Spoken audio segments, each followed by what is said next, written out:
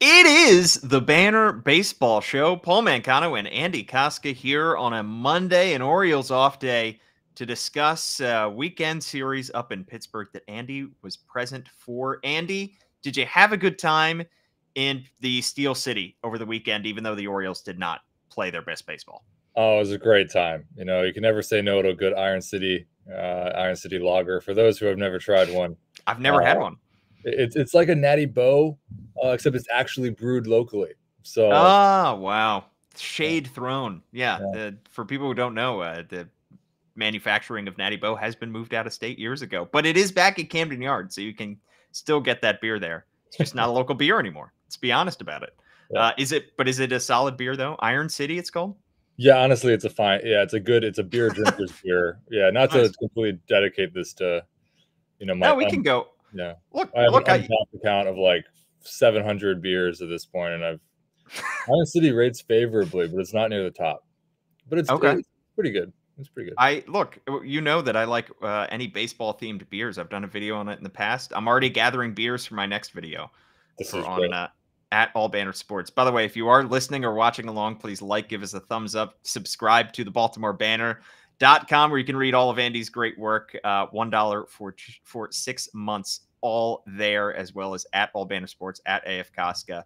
Like, review, rate, subscribe, all that good stuff. All right, Andy, let's talk about the weekend series up in Pittsburgh, because the sky was not falling in Pittsburgh, but based off the reaction from Orioles fans back in Baltimore, you would think it was. This Orioles team is 5-4 at this time, and keen observers have pointed out that the Orioles at this point last year through 9 games were also 5-4.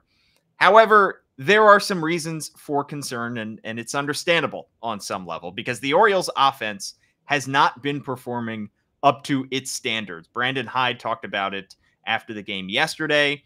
They have hit just 199 in the last 6 games with 170 batting average with runners in scoring position. Hat tip to Jacob Calvin-Meyer for tweeting that out. And it's a lot of their top performers, not Adley Rutschman, Gunnar Henderson per se, but it is the veterans who have been on this team for years, like Austin Hayes, Cedric Mullins, Ramon Arias, who are struggling at the plate right now. And it's frustrating to see, especially because there are no easy answers right now for this offense, Andy. Yeah, there's not really easy answers, and part of the we talked to Freddie Gonzalez, the bench coach, on Sunday morning, and he's been in baseball a long time, as all of these guys have. But he, really preached like, hey, he's seen phenomenal starts where a player is hitting, the laces off a ball, to begin the season. And he didn't say Jorge Mateo, but one of those players you think of is last year Jorge Mateo began the year hitting like 350, and the rest of the season kind of came back to earth. And so it kind of goes both ways. Freddie Gonzalez was saying was that you have some guys that play unbelievably well in April and some guys who don't. And if you remember last year, Gunnar Henderson, it was a slow start to the year. And then he, turns it on in his rookie of the year, and he had a phenomenal end to the season. Not saying that, obviously it's different in terms of one was a 21-year-old last year, and some of these guys are more established veterans. So you expect them to be able to produce at a more routine clip to begin a year. But you mentioned it, Austin Hayes, Ramon Arias are two of the main ones who are hitting below 100 right now. And especially because they face so many left-handed pitchers. You want your right-handers to be able to be in the lineup every day. Otherwise, this is a left-handed heavy batting order. So you need people like Arias and Austin Hayes to really play at their best against left-handed pitching. They haven't yet. And now if you think about it, the O's have lost 4 of their 5 games against the left-handed starter, which reminds you a lot of what they saw late last year when the Texas Rangers rolled out a couple lefties, struggled in the postseason. That was part of the issue in the postseason, was a lefty on the bump. And it's 9 games. It's going to be fine. It's not a huge deal. The fact that Austin Hayes, though, sub 100 batting average after 9 games is probably going to be something, come August that you're like, oh, he had a slow start, but he's really turned it on. Things like this happen all the time. And Right. I like to think that the sky is not falling. The sun will be behind the moon in a minute. That does not mean the season is over. That is fair. I mean, if you were watching us instead of the eclipse right now, true dedication as an Orioles fan. But let us be the sun to remind you that the sky is not, in fact, falling and the world is not ending.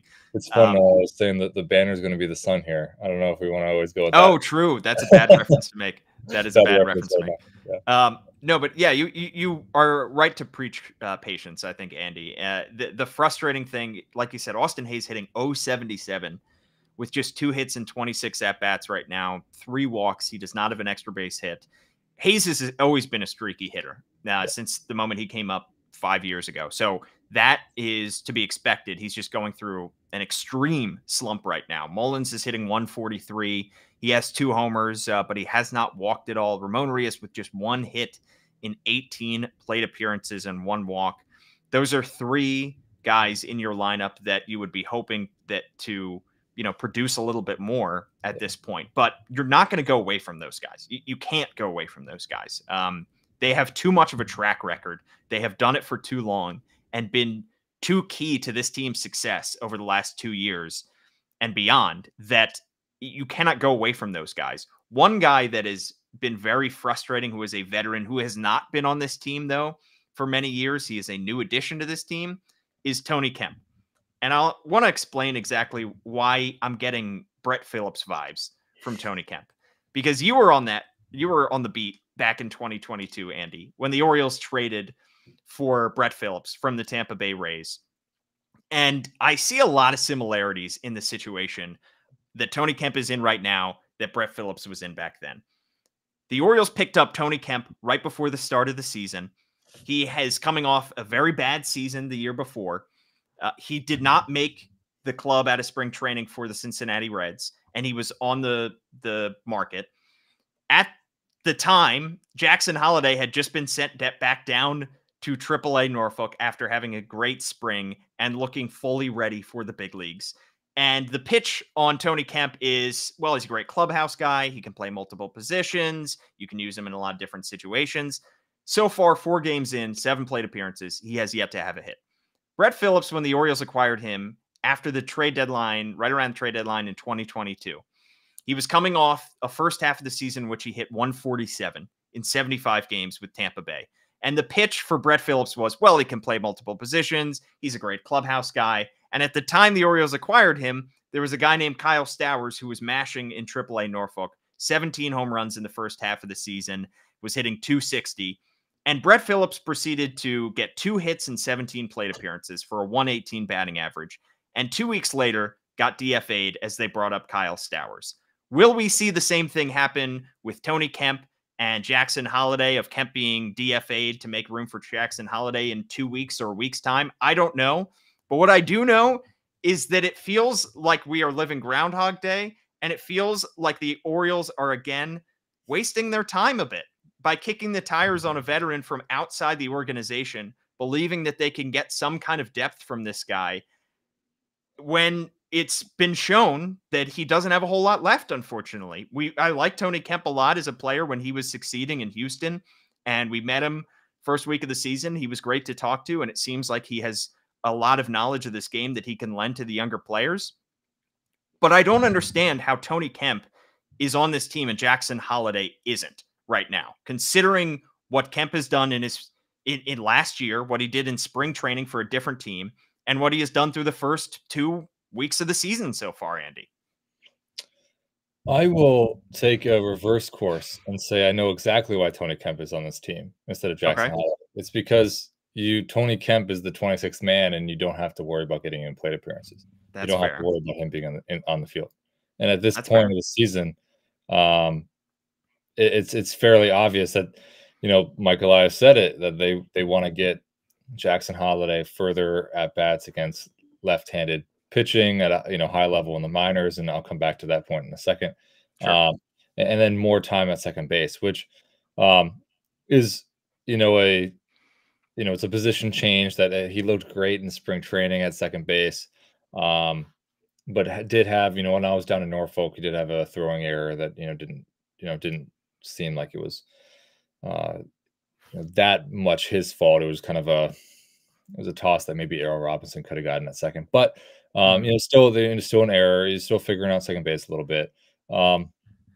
That's the main reason. You want Jackson Holliday as he's going through this development period to play every day and get a heck of a lot of time. And at the beginning of the season, because there were so many lefties that the Orioles were slated to face, out of the gate, that it probably felt like this wasn't the exact right time for Jackson Holliday. Tony Kemp, meanwhile, great clubhouse presence, can play multiple positions, and you don't have to play him very frequently at all.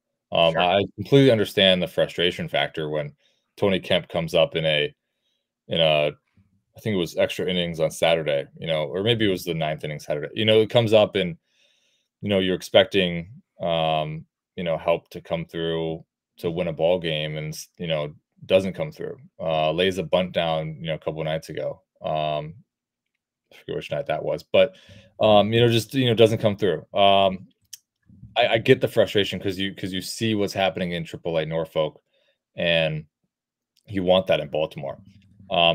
The one thing, coming back to that, wanting more left-handed pitching for Jackson to see.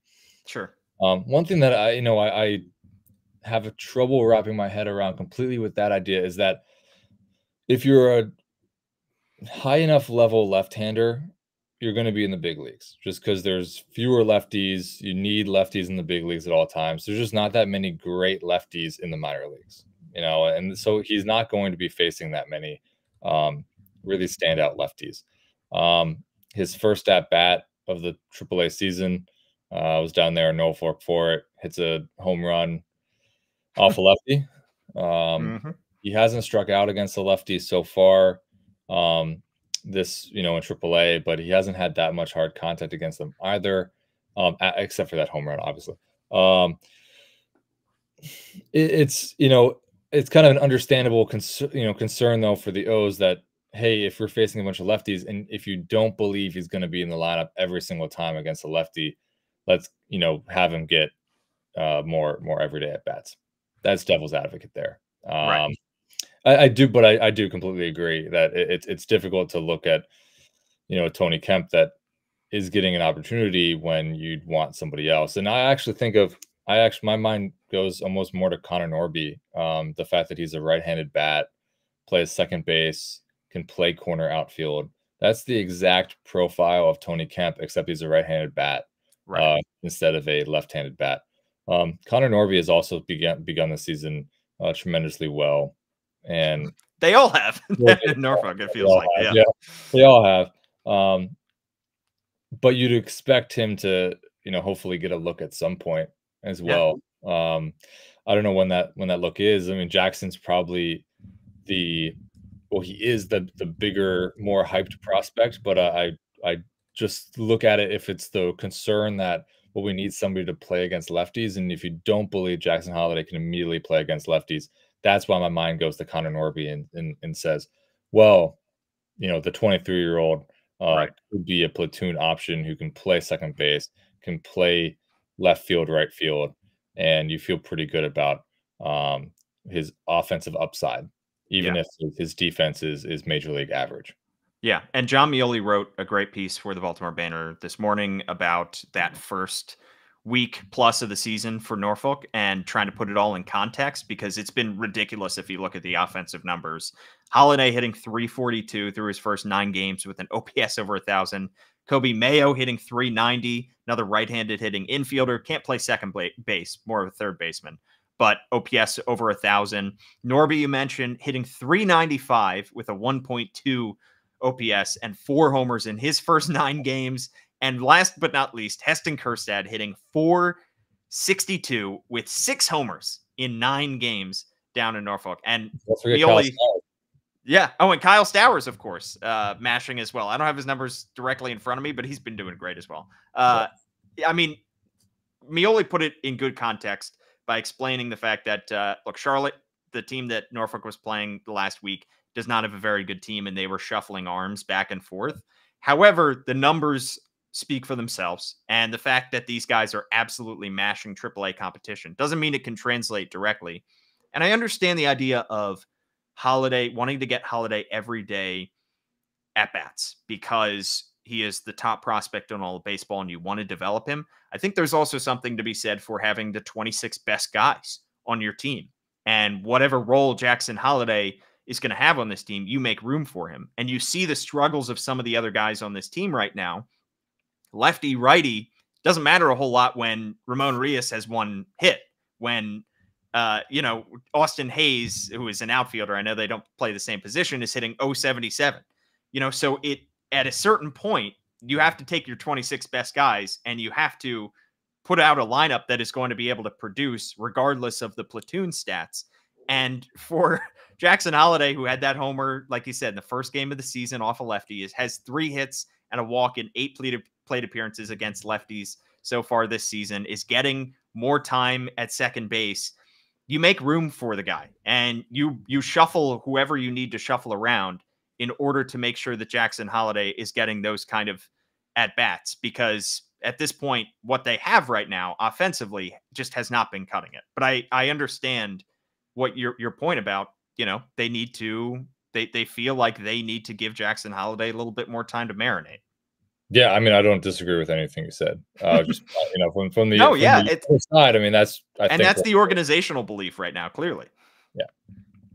It is ridiculous to see what everybody down in Norfolk is doing right now as well. The problem that I have with some of the discourse online, though, when it comes to the Orioles right now and the failing offense, is when fans start to turn on guys like Austin Hayes and Cedric Mullins, who have proven themselves time in and time out based on a 9-game sample size, and say that Austin Hayes, who was an all-star a year ago, and Cedric Mullins, who was an all-star, 3 years ago, and plays Gold Glove caliber defense in center. Both guys who can play in center. Both guys who have proven themselves the last several years to be very productive. And yes, they'll go through occasional slumps, but they will usually pull themselves out of it. Will those guys be on the team past their contracts expiring in the end of 2025? Who's to say? But right now, they are the best options available for this team. You can't just picture come up with a fake trade on tradeproposal.com or ESPN's trade machine and try to come up with a way to get these guys out of town to make room for guys like Kyle Stowers or Heston Kjerstad, because those guys are too good and too valuable to be DFA'd, obviously. And you can't just come up with a fake trade. If the trade's not there, Mike Elias can't force a trade to get these guys out of town. And frankly, Brandon Hyde and Mike Elias love what Cedric Mullins and Austin Hayes bring to a clubhouse and bring to a team. Yeah, I also, what's going to happen when inevitably Colton Cowser goes 0 for 10 during a stretch. I mean, This is just this is the way the cookie crumbles sometimes in baseball. And I feel like you see it so frequently on social media where it's the, sky is falling, the sun is being blocked by the moon, that, that's true though. That's accurate. Yeah. And that, the latter half is accurate, but it's, at some point, these young prospects are going to struggle a little bit. And I remember, when Gunnar was going through it at the beginning of last year, I remember seeing people say like, he's not ready, send him back down to the minors. Right. And it's, people love to jump to letter Z when you got to go through 25 other ones. I think there's 26 in the alphabet. Hopefully I got that right. But 26 players on the roster, 26 letters in the alphabet. Yeah, exactly. It works perfectly. Actually, that worked better than I was hoping it was going to. But yes, I completely agree. Also, the defense I know Austin Hayes lost the ball in the sun in Pittsburgh. That happens. I mean, geez, it's happened to me. It's just the way it is sometimes.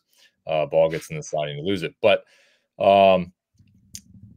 who's going to play center field if you magically got rid of Austin Hayes and Cedric Mullins? I mean, you have to think these things through. And the outfield defense, the defense in general has been phenomenal. Obviously, Dean Kramer threw away a ball.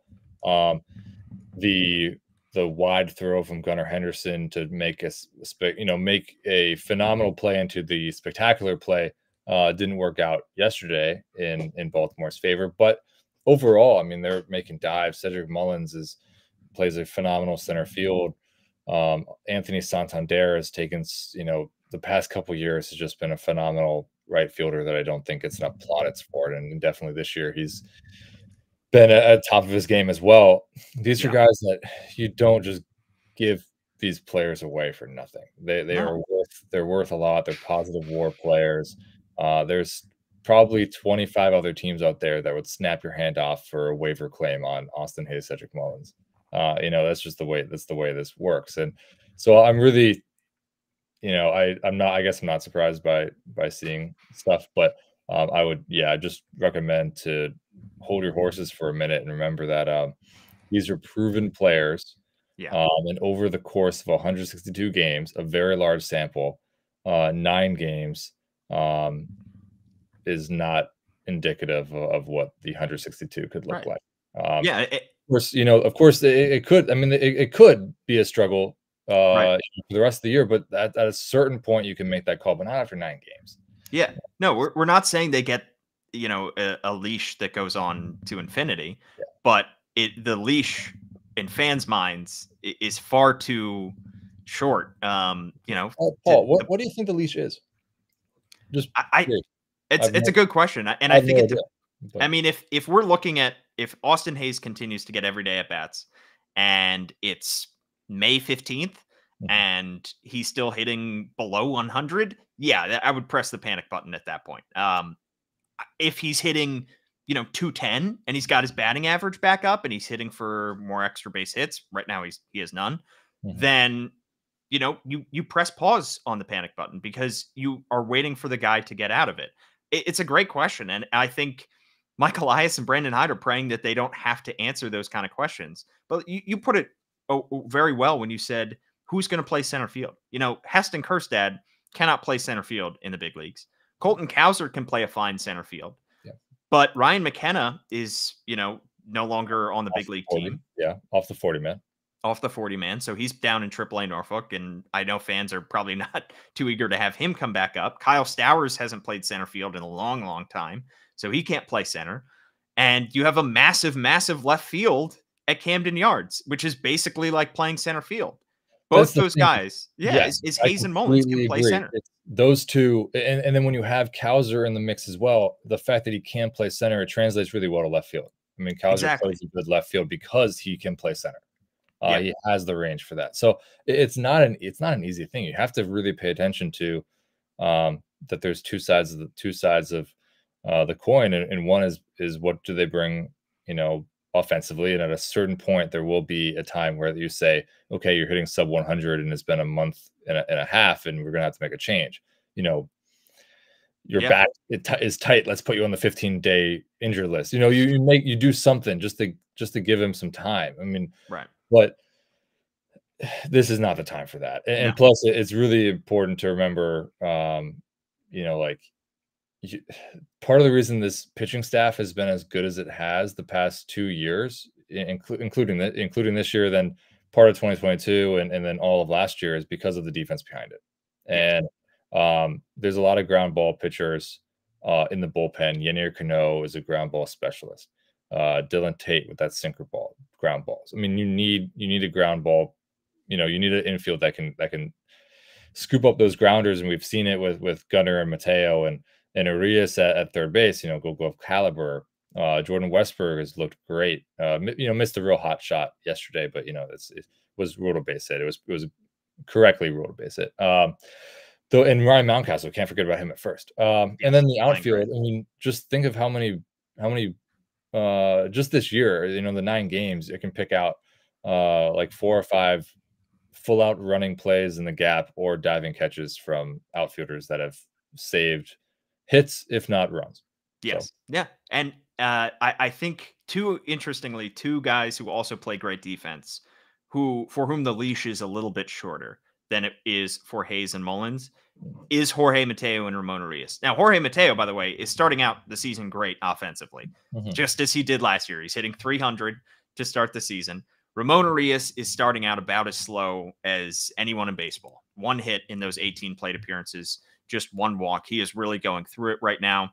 Both those guys don't have nearly the same track record that Hayes and Mullins do. And especially when they're playing in the infield, their defense has to be premium, but they also they have to stave off Jackson Holliday coming up, Coby Mayo, and Connor Norby. 3 guys who appear to be ready for the big leagues right now. Yeah. Those guys are closer to DFA consideration. However, Ramon Arias won a Gold Glove 2 years ago, still plays great defense at third base. They're expecting him and hoping that he's going to get out of this right now, get out of this slump. And Jorge Mateo brings something defensively in terms of speed, or something on the base paths, his speed, that right now very few players do on this team. You know, Cedric Mullins still has blistering speed. Gunnar Henderson is still a very good runner on the base paths. However, Ryan McKenna's back down in AAA, and we saw the Orioles play the long game with Jorge Mateo and hold him all the way through the season in order to make sure that he played on their October roster, their ALDS roster, and was available as a pinch runner or pinch hitter at times. But these 2 guys are yes, they're positive WAR players. Yes, they're good defenders. I do think the leash is a little bit shorter when it comes to Ramon Arias and Jorge Mateo. I don't know how long that leash is, but I think they face a tougher situation right now than Hayes and Mullins. Yeah, I would agree. I think with Mateo's defensive versatility and the way he's starting offensively, I don't think you can't do anything with that. Yeah, he's doing great. Just put him to the side for a second. But Ramon Arias, definitely a tough start for him, and the fact that the positions he plays, you have basically a like for like change in the minors with 3 guys. Coby can play third. Ramon plays third. Coby's defense has taken steps forward. That was maybe the major hindrance on why he wouldn't be a major league ready prospect, immediately. He has improved, although I think the game I was there had 2 errors, but that was just because I was there. I was a little nervous about then you had Jackson Holliday, you can play second and short, and Connor Norby plays second and corner outfield. So you have those 3 guys that are all ready to make the jump. And at a certain point, if this team does need to shake it up and inject some new life, I would expect him to be, or Tony Kemp, maybe even more Tony Kemp over Ramon, just because Ramon, I still think, has a lot of value. So is in his career, you're talking about a 250 some career hitter, not too much power, but good defense in multiple positions, can play first base as well. right. That's a hard thing to come by. You don't say, you don't usually give up a player like that for nothing, which is something the Orioles definitely do not want to do when Mike Elias has made this roster really by working on the margins and maximizing the opportunities they have in regards of not adding payroll.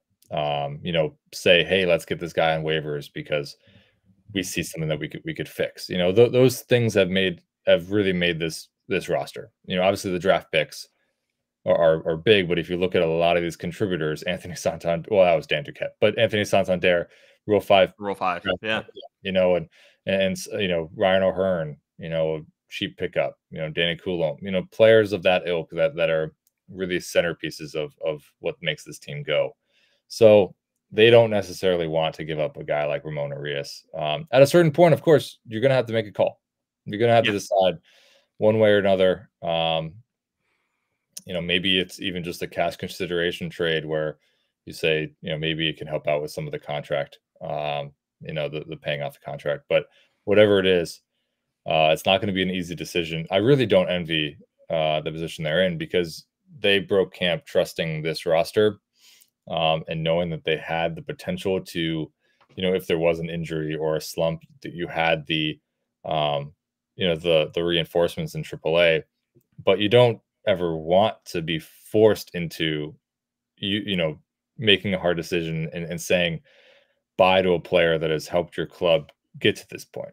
You know, Yeah. Ramon played a big part last year, played a big part in 2022. Yeah, Yeah. it would be tough to get rid of him. It would be a total reversal too, and because those are two guys that, remember, the Orioles picked both those guys up off waivers. They Mhm. picked up Ramon Arias off waivers from the Cardinals. They picked up Jorge from the Padres, I believe. So for them to just end up back on waivers after everything that they contributed to the team, and then watch two teams who are not in the playoff race pick up both those guys and turn them into, back into the guys that we saw in 2022 and 2023 from those guys. It's a funny situation because we've seen the Orioles expectations change, and as such we've seen playing time doled out differently, and we've seen the leashes shorten. Yeah, I would also say, just, contradicting everything I just said, which is, I like to play it down the middle. So this is now I'm playing the reversal of what I just did. But this is a team that is in win now mode. Right. You just won 101 games. The pressure's on to repeat in the AL East. They want to go back to the playoffs and go further this October. That win now comes with tough decisions, Yeah. and some of that is you're going to have to decide who doesn't make the cut. And one of those things we saw with Ryan McKenna not making the team, that was a really hard decision because the clubhouse presence that he brought, Brandon Hyde definitely valued McKenna's makeup and his ability to be a base runner and defensive replacement late in games. Really valued that. Yeah. And but they made the decision. They figured that, hey, in win now mode, a prospect in Colton Cowser is going to give us a larger upside at the plate, if not necessarily on the bases.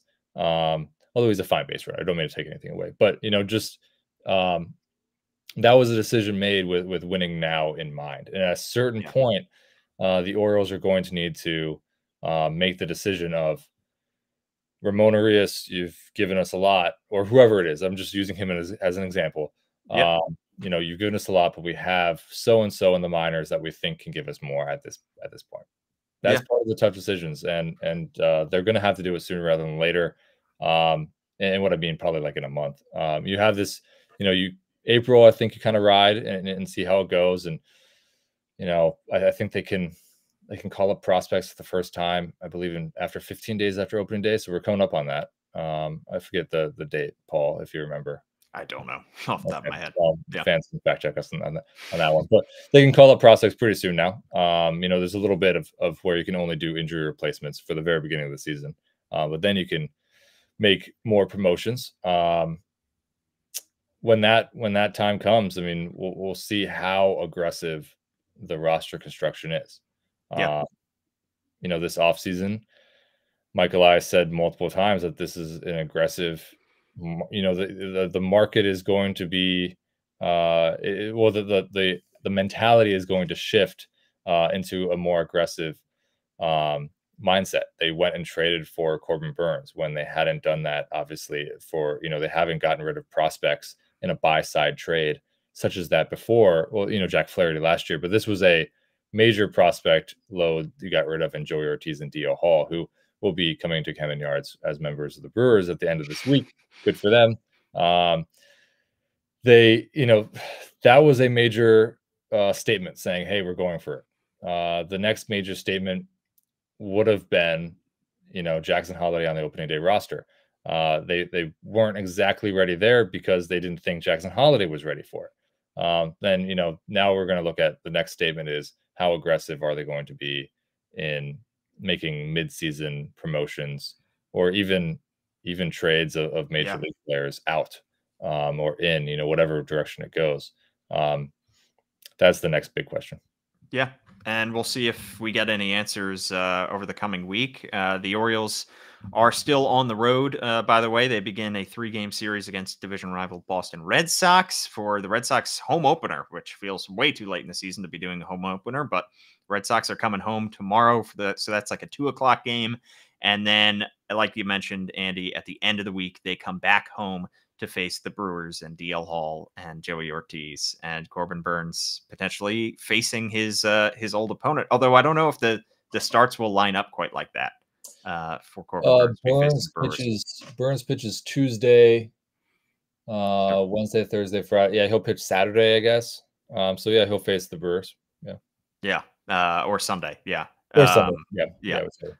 So we shall hopefully get some more answers over the coming week. But like you said, Andy, it's gonna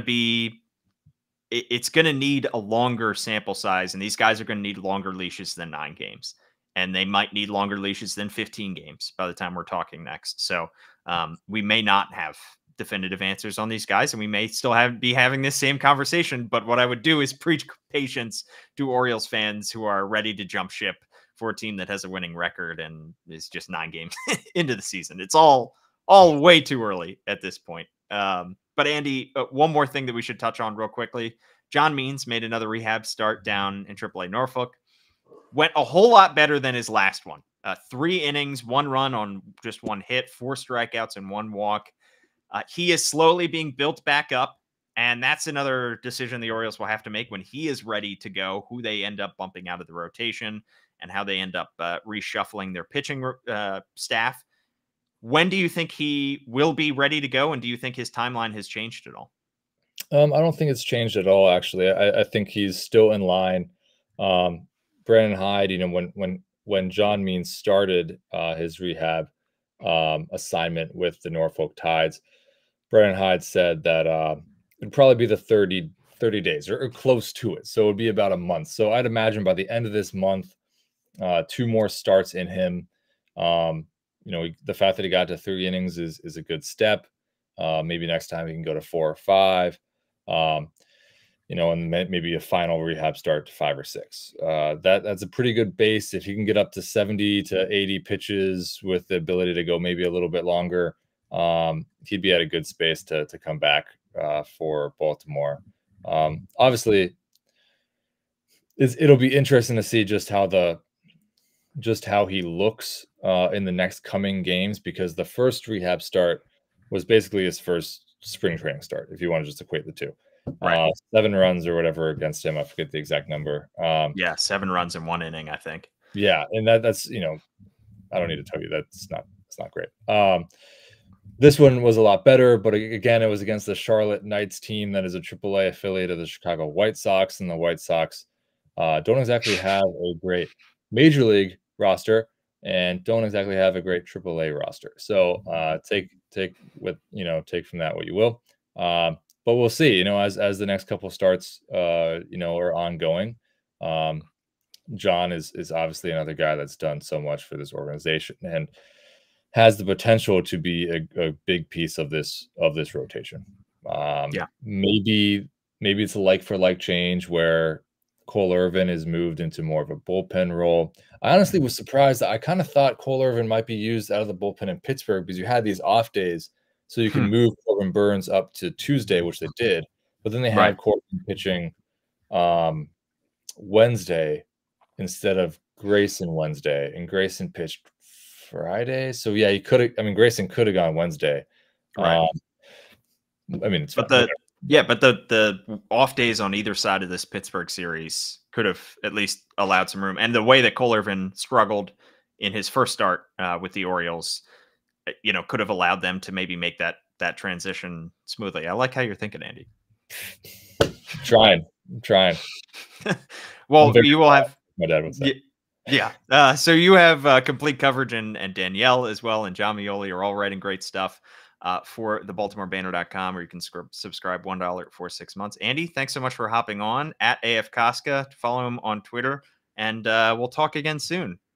Has the sun disappeared yet behind me? That's a great question. I have not looked out the window. I have my glasses around here somewhere, so I'm about to stop outside and give it a look. Sounds great. All right. Thanks so much for tuning in to the Banner Baseball Show. And